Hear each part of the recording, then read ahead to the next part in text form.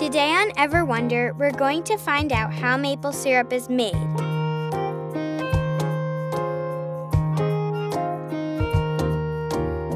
Kristen and Andy run Journey's End Maple Farm, and they'll show us how it's done.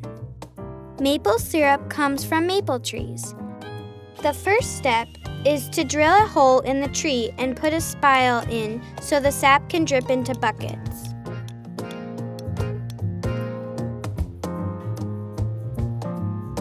Tubing can also be used to collect the sap.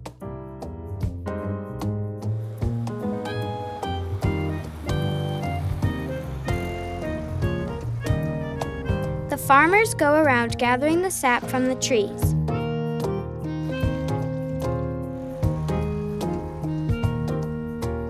Then they pump the sap into the sap house.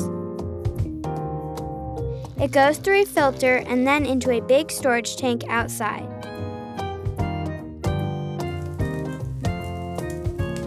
For sap to turn into syrup, it must be boiled for a long time.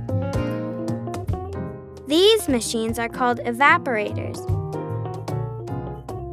They have many channels to help take the water out of the sap. Andy waits for the bubbles to look just right. He then tests the syrup to see if it drips off the pan and sheets. This process is called sheeting, or a maple syrup drip test. After going through the evaporator, the sap is transferred and boiled again in the finishing pan. Here, Kristen stirs and uses a hydrometer to check the thickness of the syrup.